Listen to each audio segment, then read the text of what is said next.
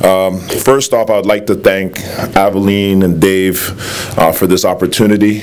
I feel very privileged to celebrate the end of Black History Month yet another year with an event like this. I try and do as many of these as I can, not because it's Black History Month, because I feel like it's needed in our community.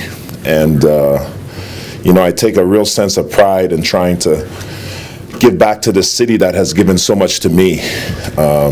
I've been through a lot of trials and tribulations like most of us.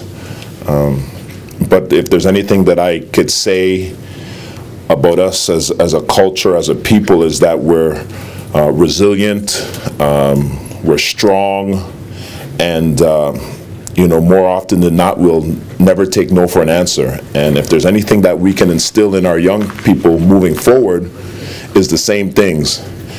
And I think sometimes that gets lost only because there's so many more distractions than there were when we were growing up.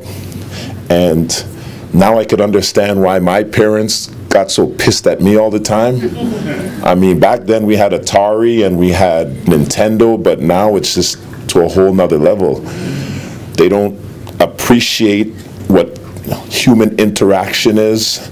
They play on PlayStations, smartphones, iPads, and we're starting to lose our edge a little bit. So as if there's anything that I could preach or say, that when we leave here today, is that Black History Month should be celebrated every single day of this year. Amen.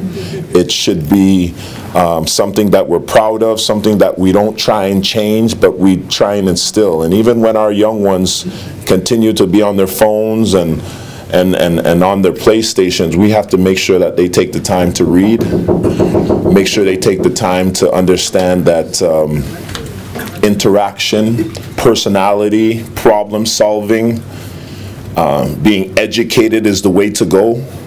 I have a 19-year-old son, and I'm having a few challenges with him now. He feels that he's at a point that he knows everything. And as much as I try and tell him, is the more he decides to want to do his own thing. And sometimes I get caught in being frustrated and saying, well, maybe he should just figure it out for himself. But there's a little voice at the back of my mind that says, you got to stay with them, because they don't have the same values, the same understanding that my parents instilled in me, because I didn't have a lot of the distractions that they may have nowadays. So I always have to try and find myself being a little bit more understanding. And I'm very hard-headed, because that's the only way I feel to learn. You learn, you make a mistake, we all make mistakes. Even me now to this day, I still do a lot of stuff. And the key is not doing it over and over and over again. And that's where I'm having a challenge with him, and he wants to go to school, but he doesn't want to go to school, and it's just a tough situation. But you always have to continue to be patient and continue to talk to them, and over again, and eventually they'll get it. Because, to be honest, I'm 40 years young, and I'm starting to get my bones and my joints are starting to ache me. So I realize that one of these days he's going to have to take care of me, and the only way for him to do that is for me to put him in a position to succeed. So I got to continue to be patient, like you guys as well. You may not have kids that are in the house, but somebody in the neighborhood. You have your friends' neighbors. You have whoever, your nieces, your nephews, and let's make sure that we acknowledge that and try and do what we can, because it's an ongoing process. Even with our basketball team, it's like, today they asked me a question, well, how come Pascal Siakam is so good? What have you been doing with him? And the first thing I said is, like, I work with him, yes, but it takes a village. It's just not me. It's the coaches watching film. It's me out on the court working him out. It's him doing his due diligence. And that's where you're seeing the growth. That's where you're seeing the improvement. So it's not a one-person show. It's a whole village. And we have to be able to look out for each other. You know, the mentality and the stigma out there so often than not is that, you know, it's every man for themselves. And in the NBA, it kind of is, but at the same time, it's a team game. And we have to look at life like that too. You know, we have to help one another. The only way that we're going to receive our blessings is to give and not just expect all the time.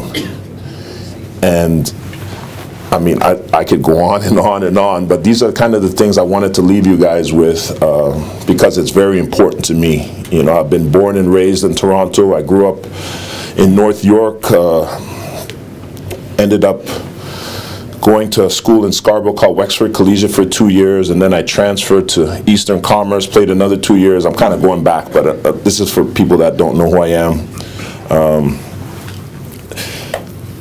Went on a scholarship to the University of Kentucky. I went there for 4 years, and then I was drafted and played in the NBA for 12, and now I've been coaching with the Raptors for the last 7. So my life has had a lot of ups and downs. It's taken a 360-degree turn.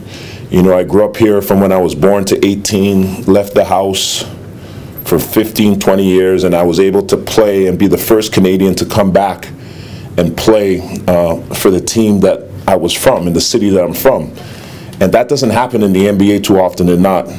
So it's something I'm very proud of. It's one of the reasons why I continue to do all my community service, is because I have a certain correlation with this city, whereas maybe DeMar or Kyle or Kawhi, though they love this city, they're not from here. So I'm going to continue to do my work each and every day. It never stops. But again, it takes a village. It's going to take all of us. And just know that, you know, we love you guys, and we want what's best, and we want to have a great world. So with that being said, I'd like to thank Aveline and Dave, Omo. I'm curious to hear what Desmond has to say. Probably a lot more interesting than me, but it's okay. And for all those Toronto Revelers in here, looking forward to seeing you guys. Toronto Revelers is a float that I do for Carabana each and every year, and that's one of the ways that I think I could continue the culture and keep it going, is because my son is born American. I was born in Toronto, though my parents are from Trinidad. So if I don't continue to do this on and on again, I feel like we're going to lose our culture. And as you guys know, Toronto, Ontario has so many different cultures and ethnicities that we have to somehow keep it engaged.